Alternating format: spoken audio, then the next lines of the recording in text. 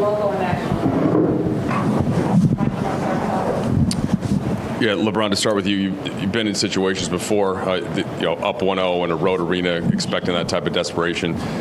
How did you try to convey that to your teammates the last couple of days? And were there difficulties with that, just the whole team matching what Memphis did tonight in general? No, I mean, it don't need to be a discussion. I mean, at the end of the day, we understand what a series is all about. I mean, it's not the first to one win or two, it's the first to four. And you got to prepare each and every game. Every game is its own entity, so you got to prepare for that challenge. And I feel like we was prepared tonight. We just didn't execute as well as we did in game one for close to 48 minutes. So they made adjustments. We made some adjustments, and you tip your hat to them. They played a well of a game tonight. AD, obviously not your typical offensive night. Just wondered what you saw, the way they were defending you, and some of the shots that you were missing. Shots I took.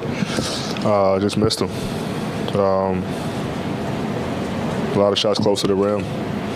Normally, make, go in. Flush it, get ready for Wednesday.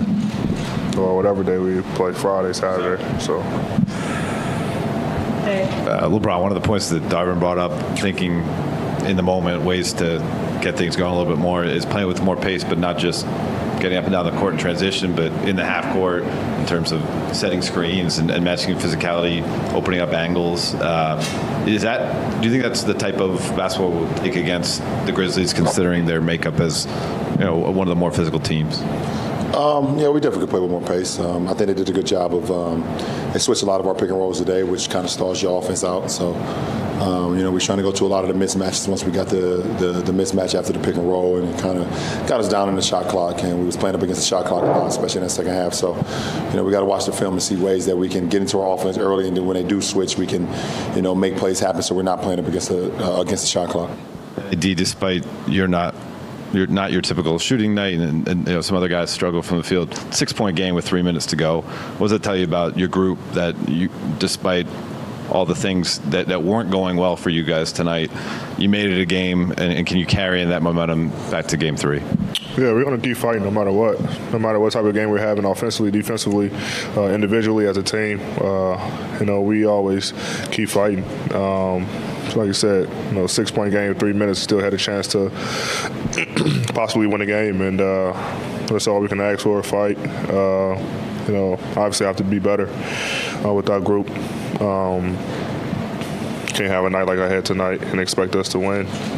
But I think we'll look at the film over the next couple of days and be ready for Saturday and make some adjustments and try to get a win at home. AD, we see the cut. Did that have any effect at all after you got kind of hit in the eye in the first half? No. And then early on, from an energy standpoint, both teams got off to really kind of rocky shooting starts. How did that kind of change? Do you think that energy sort of affected you guys, that you were in that position, neither team was making shots, and it felt like you couldn't really gain any ground on them? No. They were playing with a lot of pace. We were playing with pace. Obviously, both teams know the importance of this game. Us trying to go up 2-0 and them trying not to fall down 0-2. We missed shots. They missed shots, and we only scored 19 points in the first quarter. Which is not like us. So, we got to make sure we do a better job, but we'll be fine. This one's for either of you, but that's some other shit. with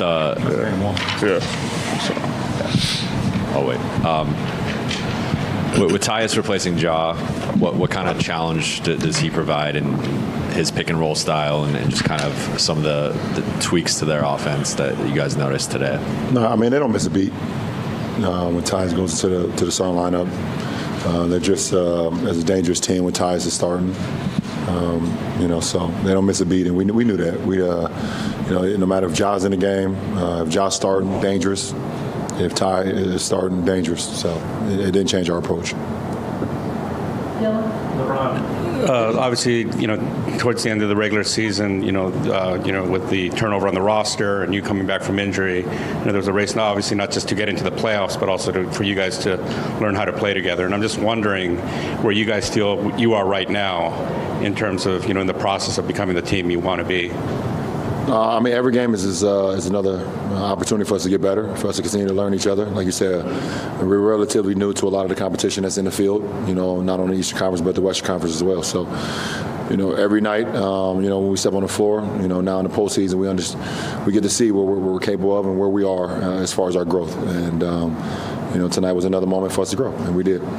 Last three, we'll take BT, we'll take this gentleman here in the back, and then the gentleman on the floor. Eddie, in the past, when you haven't had your best games in the playoffs and you come back strong, how much are you looking forward to Game 3? Looking forward to it. I wish we could play tomorrow.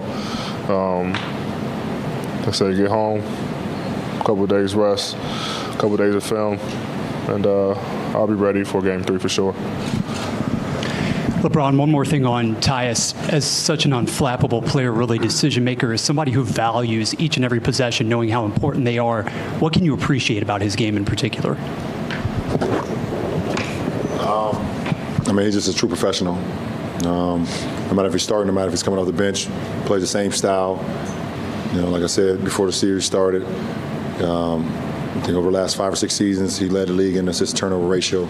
So to let you know, he's not out there ever making mistakes. And he plays winning basketball. He's been playing winning basketball probably since he was a kid, all the way through high school, through Duke, and so on and so on. So, he's a big time player in our league, and it always shows. It always shows in the stat sheet with him. Last question. LeBron, although you lost this game too, you still have the home court advantage of the whole series. How do you assess the team chemistry right now? Do you think you have reached the best team chemistry, or there are still some space to improve? There's always room to improve, and it's a 1-1 series. Both teams are tied. Both teams feel like they can win on each other's floor, on the opponent's floor. So, it gives us no comfort that we're going home, and we shouldn't feel comfortable going home with a 1-1 tie. Game 3 is the most important game of the series, and if we're not uncomfortable going into that game, they can very easily come in our hometown and our home court and take the series back. So, we, like you said, we got a day tomorrow to regroup, another day on Friday to hit home and zone in on what needs to be done, and on Saturday is back to the 4 lines. What happens in between the 4 lines on the court. So. I'm excited about the opportunity to play again, another playoff game, and I believe this is our first. This is our first game at the house, in front of our fans, ain't it? In the postseason, first time. So I'm excited. I'm excited for that. All right, appreciate it.